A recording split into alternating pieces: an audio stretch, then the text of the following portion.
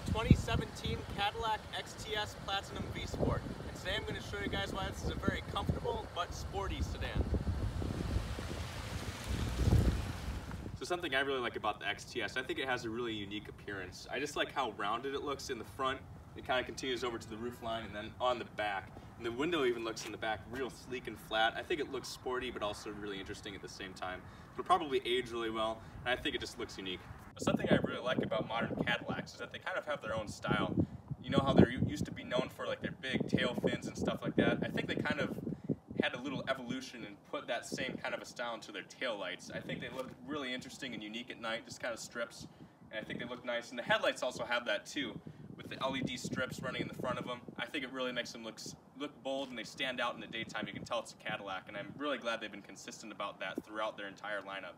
Very interesting look, and I'm glad Cadillac does it.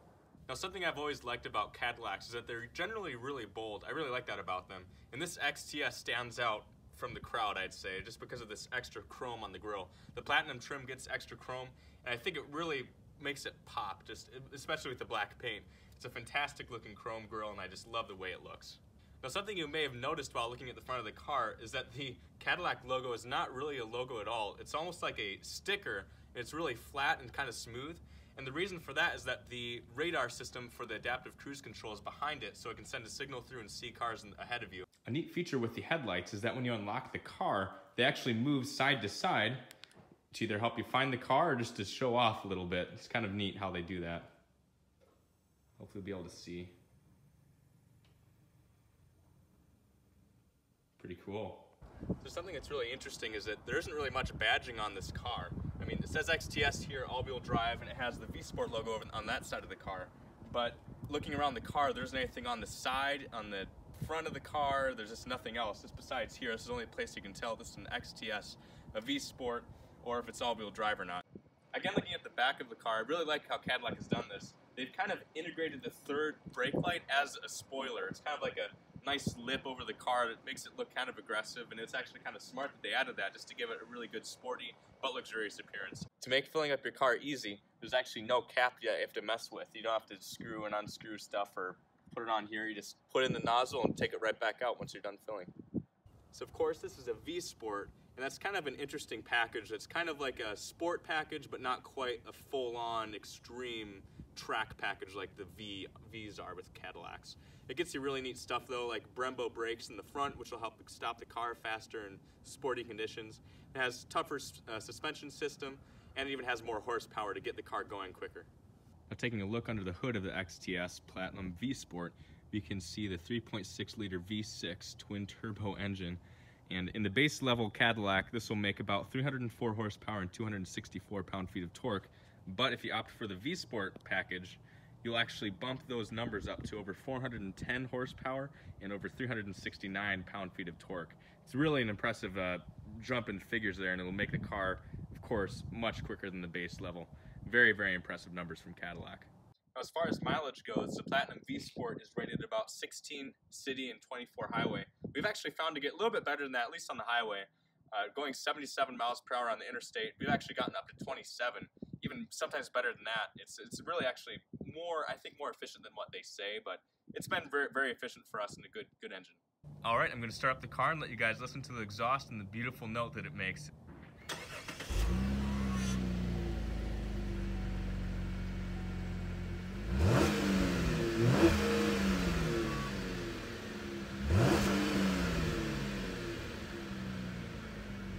Now, taking a look at the keyless entry fob here, if you saw any of my older videos, you can tell that Cadillac has certainly improved on their key fobs. This one has real metal and actual rubber. It just has a real nice feel to it. It actually has a good amount of weight. It just really feels very, very premium. I give Cadillac a lot of credit for using this. It's fantastic. But taking a look at the buttons, not too much going on here. There's an unlock, lock. You can auto start your car, open trunk, or do your panic button here. There's even a little switch here, little button you can press, which will get out an actual key for you to use if your battery ever dies. Keyless entry isn't exactly the newest of technologies. It's been out for quite some time now, but it's new for me and I absolutely love it. It's really easy. I can just keep the key fob in my pocket, and to get into this Cadillac, all I have to do, press that button on the handle, and the doors open. Very easy to use, and when I'm done, hit the lock, doors lock again. A feature that I really find convenient on these modern Cadillacs is that the handles actually have lights in them, that LED strip, to help you see at nighttime and where to grab, and it helps the car stand out. I think it's a great feature, really convenient, and it's neat that Cadillac does that. If you do have your XTS and your key fob dies, you can still get into the car. This plastic piece will come off of the handle if you put your little key from your actual key fob underneath it, pop it off, and you can use that key to get in. You can still start it by opening up the center console here, and there's a plastic slot there where you'll put your key fob, your dead key fob into, and it'll sense that it's there, and you'll be able to use the push button start to start your car. So taking a look at the inside of the car now, it's just absolutely beautiful. Cadillac has really done a fantastic job of using brilliant materials inside their cars, such as real wood on the doors and even on the dashboard, leather everywhere, including on the dashboard, of course, armrests, stuff like that, and even on the side panels. And it seems like some of the stuff is harder, but it actually still has a nice soft touch to it, and just metal in lots of different places, good chrome trim. It's really amazing just seeing the improvement that Cadillac has made even in the past 10 years. It's nothing like a Cadillac that I've seen 10 years ago. It's just impressive how much work Cadillac has made to make a real premium and luxury interior that can really best even some of the German cars. It's really fantastic, and I give Cadillac a lot of credit for making a very nice interior. So, being the driver of a Cadillac XTS Platinum, it's very, very comfortable. Of course, you have normal standard seat controls here on the side. You can, of course, adjust the back or move forwards and backwards like normal, but there are other controls which are really, really nice. There are controls here, of course, for lumbar and massage features that the car has, like roll and knead and anti-fatigue even. And once you set your own massage function with these levers here, you can actually press this button and it'll automatically start the massage without even having to go through all the different things to start one yourself. So it'll remember what massage you had on last, and it'll just press that button, turn it on and off. So besides the massaging functions and the ways to adjust the bolsters and all that other stuff, there are other ways for you to get comfortable in these seats, and that includes this little adjustment here in the front. If you have longer or shorter legs, you can move the seat padding forwards or backwards, or even the headrest, of course, moves up and down, or it can move forwards and backwards. So you can really find just the right spot to really get nice and comfortable, because these seats really do have really, really nice bolsters that aren't too heavy, but they're not too soft, so they kind of feel like a nice hug. They really kind of bring you into the seat and feel comfortable. So really good feature that this car has for safety and just convenience is a heads-up display. You have controls here. You can adjust how high it is or low. You can also adjust its brightness with these buttons here too.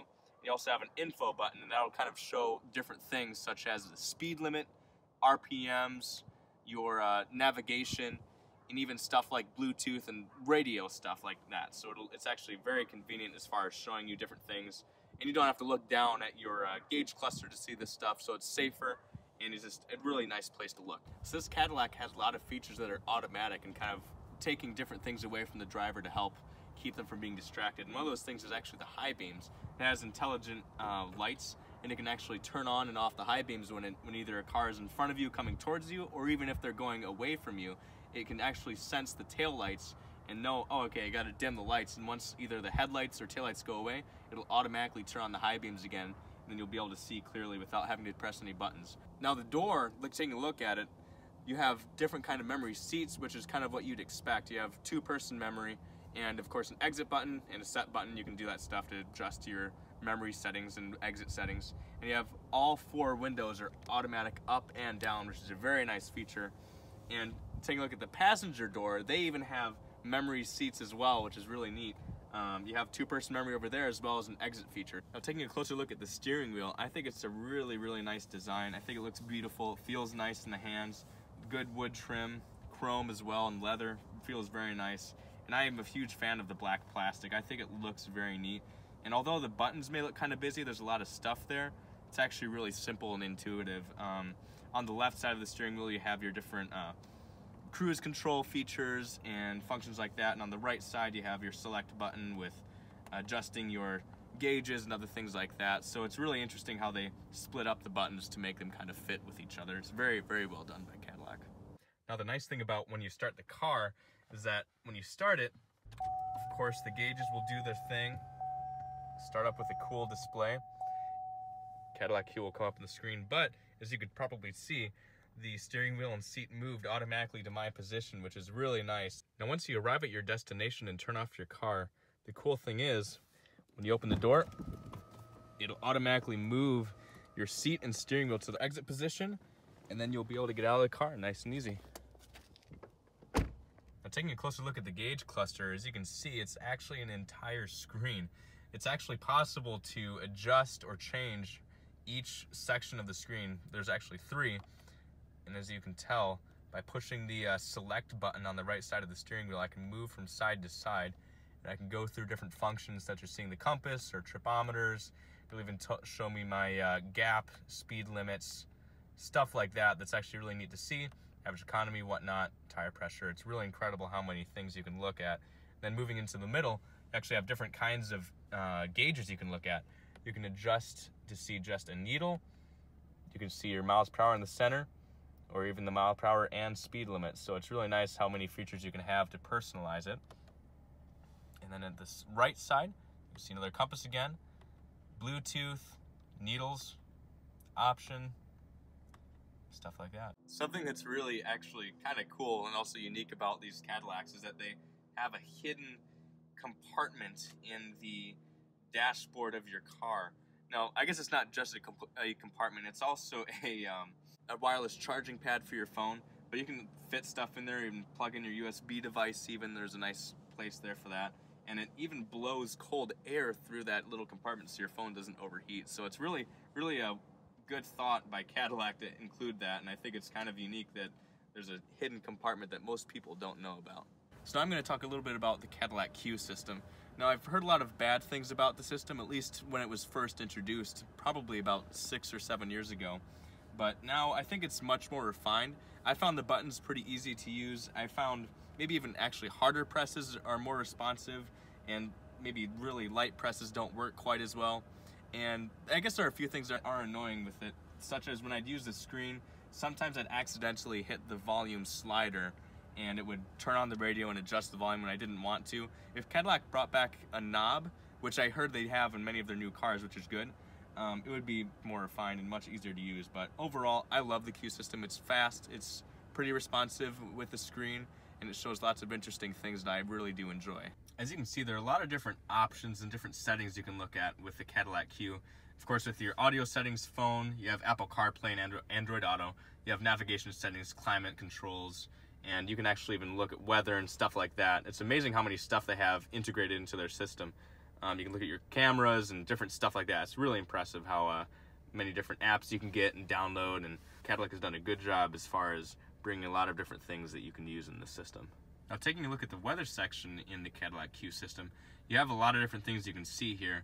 Of course, it'll tell you what the weather is where you are right now at your location. You can look at the 5-day forecast, or you can even have it show you the weather at your destination, such as if you put a location, let's say you're going to New York, it'll give you the weather in New York when you arrive and right now. It's really impressive the kind of stuff that Cadillac has to show you the kind of weather that you'll be expecting on your trips. I really like how the XTS also has a lot of different camera views for you to choose from. There's a camera in the front of the car so you can see where you're parking. Maybe if you're pulling into a spot, you don't hit a curb, or maybe a building if you're parking by a building. You also have a camera in the back as well, which will show you, of course, how close you are to something, and it gives you trajectory lines as well. And there's also an interesting top view, which looks like there's a camera on top of the car looking down around you. It's a very nice feature for parking straight into spots or just to see what's around you. And I can also tell that Cadillac really focused on storage in front of the car. Overall, there's a lot of spaces for you to put stuff. In the center console, it's rather deep. You have a lot of room there. You can also connect your phone through a couple USB ports in there. You can have that stick out through the front and set your phone in this little cubby hole here while you drive, which is really nice. And then in front of the center console, you have a couple little things here. You have one storage area that slides forward where you have a 12-volt outlet, and you also have a little coin holder. And behind that, you have 2 cup holders, which is really nice for whatever you need to put stuff in, so it's a good amount of space. And Cadillac also has good storage in the doors as well. You can fit probably a couple umbrellas in there. It's amazing how deep and how far back it goes into the doors. I'm really impressed by it. And there's plenty of room for whatever else you have there too. And of course, there's the glove box and the little secret storage area. Now, I guess when Cadillac designed their glove box, I guess they figured that a normal latch was a little bit too plebeian for Cadillac owners. So they have a neat little glove box button, which if you press, the glove box opens right up. But unfortunately, you got to close it yourself. Kind of neat that Cadillac did that.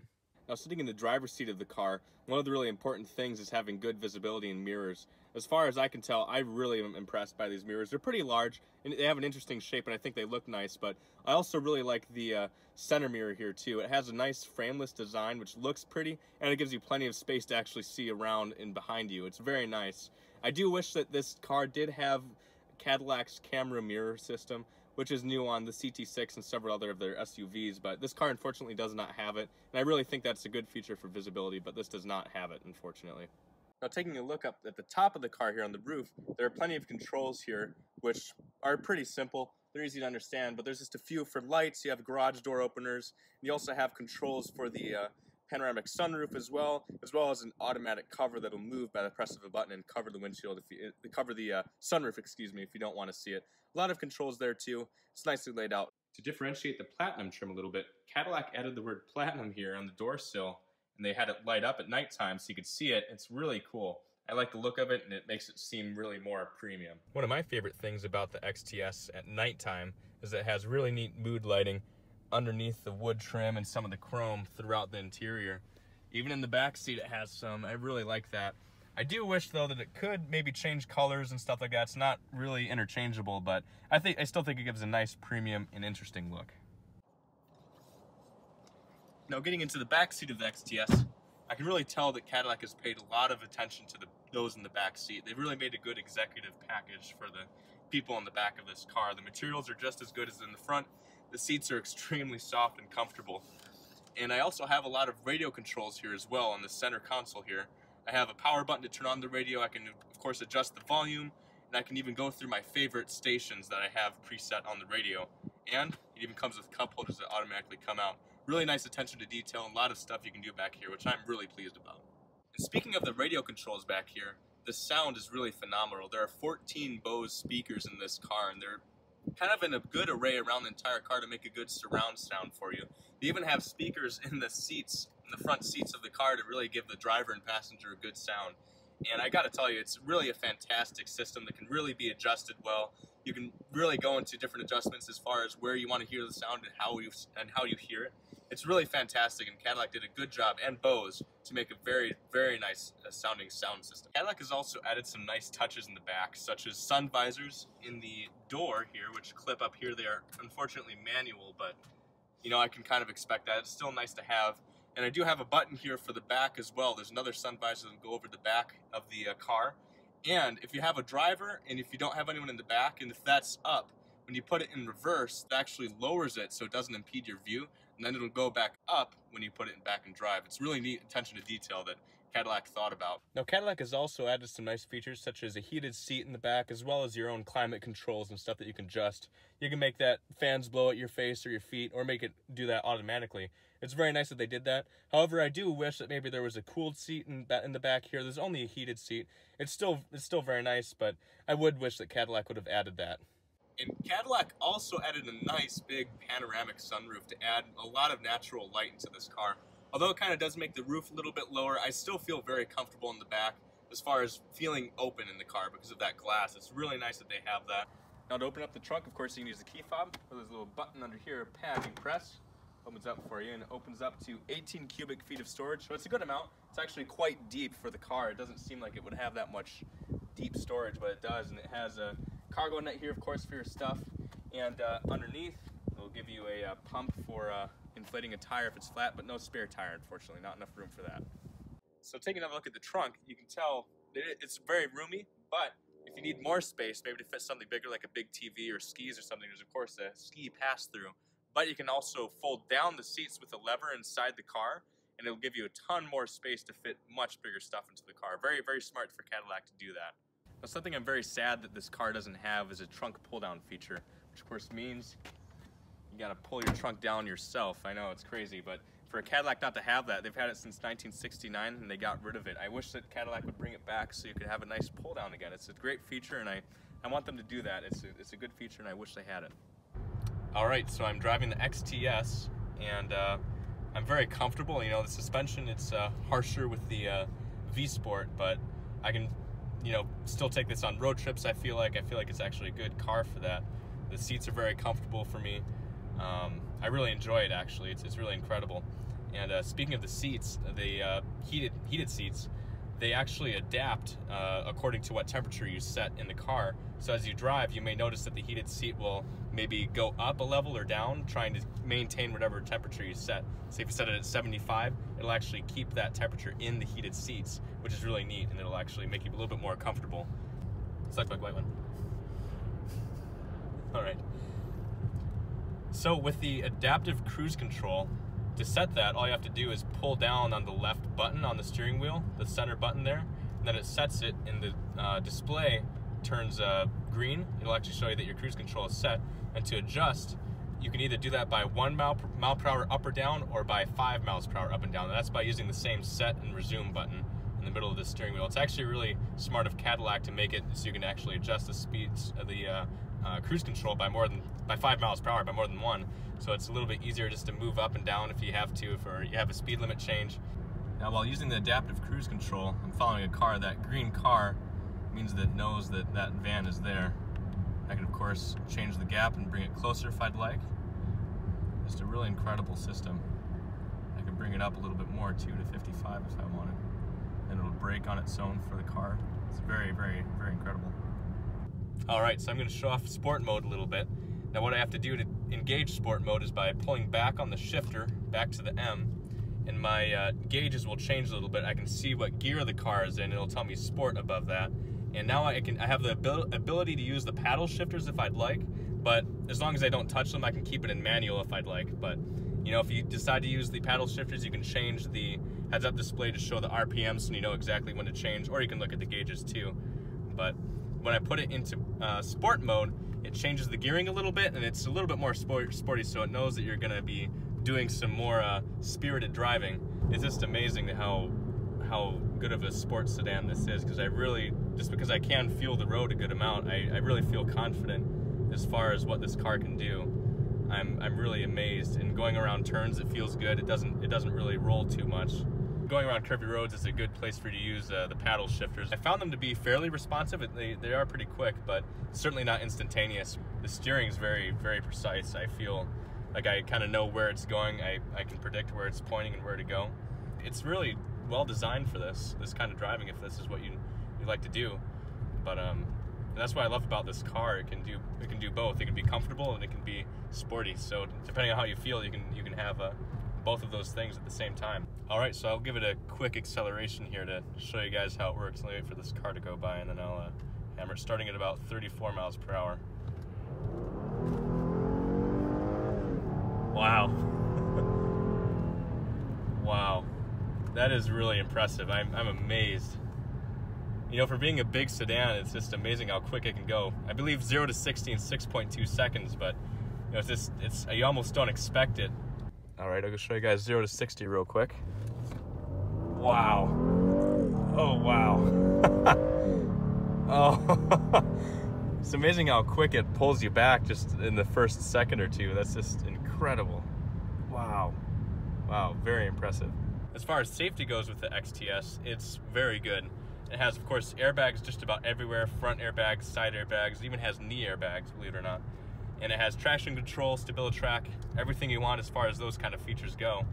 But has side blind zone alert, which I really like, and lane keep warning, I guess. It doesn't have lane keep assist. In other words, it doesn't actually turn the steering wheel. And that's kind of a little disheartening. I kind of wish it would have had that. So I'm using adaptive cruise control right now on the highway.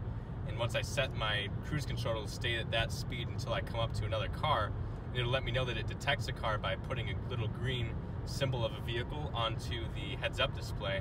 And then if I need to, I can always just turn out of the lane to pass. If I come up to them and I can pass, I'll do that. Or it'll just slow down if I don't want to pass, and it'll keep tempo with them, and it'll continue forward again. It's really incredible.